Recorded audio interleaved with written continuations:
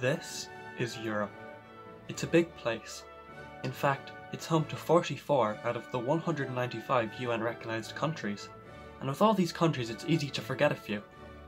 We may all have heard of France, Italy, and Spain, but I'm sure some of you viewers might not have heard of countries like Liechtenstein or the mountain nation of Andorra.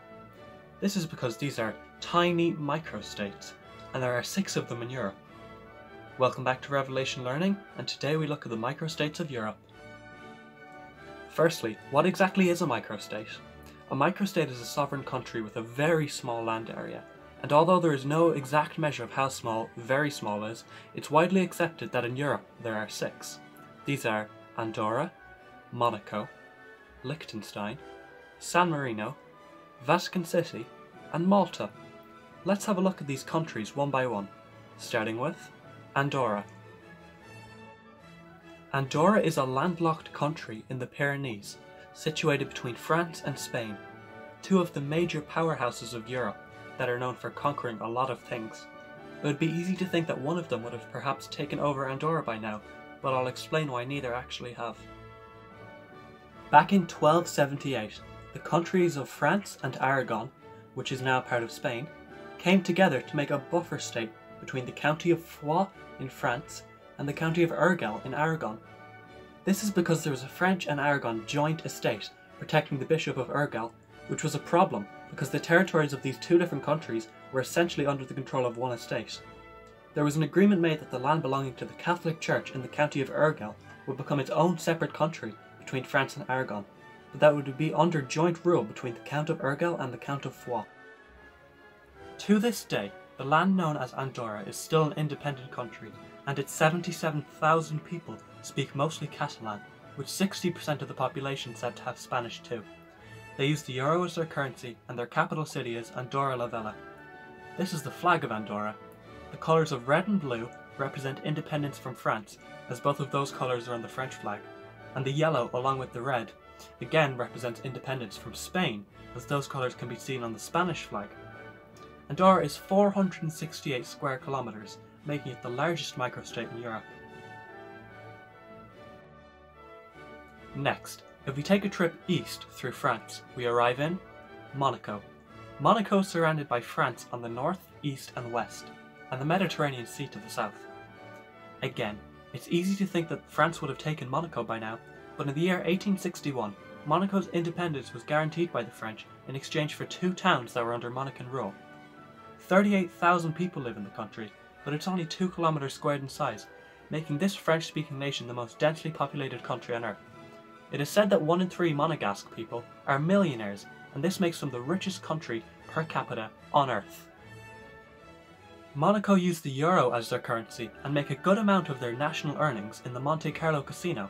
There is no casino more famous or more grand on Earth. The lax tax laws of Monaco also attract the wealthy in their hundreds, as they can save millions by making their money here.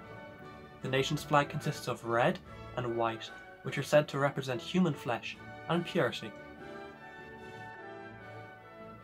Next, if we take a journey up north, we arrive in the small German-speaking country of Liechtenstein. This country was formed when 2 provinces of the Holy Roman Empire, those being Vaduz and Schellenberg, were united. Vaduz is still the capital of this mountainous nation today. Although surrounded by both Austria and Switzerland, they take more after Switzerland, as they use their currency, this being the Swiss franc, and unless agreed otherwise, Switzerland represents Liechtenstein at international events. Liechtenstein may not be as rich as Monaco, but is still the 2nd richest country on Earth, and takes up 160 kilometers squared in size. The population of 38,000 people that live here are known as Liechtensteiners, and they are proud to be separate from their other neighbours in the Alps. Taking a trip south into Italy, we can see 2 small landlocked countries, San Marino and the Vatican City. Let's start by taking a look at San Marino. San Marino was formed by Saint Marinus in the year 301. Saint Marinus was originally from the island of Rab, off the coast of Croatia. At the time, the Christians were being killed there, so Saint Marinus escaped to a beach in Italy and started a new life there. An Italian lady then claimed that Saint Marinus was the father of her child, so again, he ran into the mountains to start another new life and built a monastery. Over time, others who are said to have been in similar situations joined him in his mountain monastery. The owner of the land that they were residing on had a sick son, and it is said that Saint Marinus healed him and was granted the land as a thank you, forming the country of San Marino, named after himself. The people of San Marino speak Italian, use the euro as currency, and the country is a mere 61 kilometers squared in size. This flag is made of both blue and white and originates from a coat of arms dated back to the 14th century. San Marino is the oldest republic still in existence and has the world's oldest constitution. If we take a trip south through Italy, we find another landlocked country and the smallest nation on earth, the Vatican City. This country takes up only half a kilometre squared. The Pope, the head of the Catholic Church, resides in the Vatican, meaning that there is, on average, 2 popes per square kilometre in the Vatican City, even though there is only 1 pope on earth. Italian is the language of the Vatican, and again, the euro is the currency there. The country is home to only around 800 people. The Vatican is the last remaining part of a once huge country taking up half the size of Italy. This country was known as the Papal States. The Papal States were ruled by whoever the current pope was, and in 1870 they were taken over by Italy, except for the little enclave of the Vatican City that the Pope lived in, as no one wants to make the Pope mad, right? So in 1929, Mussolini recognised the Vatican as a sovereign nation. This is the flag of the Vatican. The yellow and white represent the earlier Papal States, and the keys symbolise the keys mentioned in the New Testament of the Bible, giving Peter access to the gates of heaven. The last country we look at today is Malta. Malta was once a British colony, so they speak English and also Maltese. Unlike Britain, they do use the euro though, and are part of the European Union.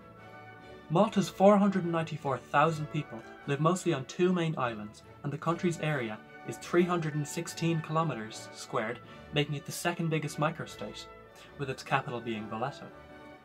Malta became independent from the British in 1964 and have been a sovereign country ever since.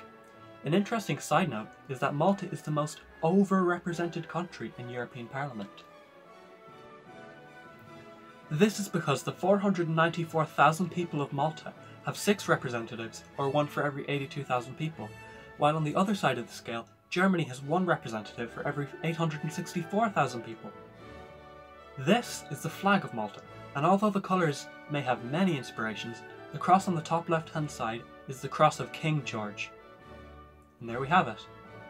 These are the 6 microstates of Europe, briefly summarised. Hopefully this video has given you a better insight into these countries you might not have known existed.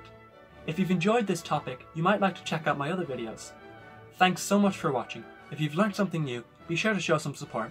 Consider leaving a like and subscribe to the channel. Hit the notification bell to be notified of upcoming videos. If you've enjoyed, be sure to share this video with a friend. This has been Revelation Learning, and I hope you have a great day.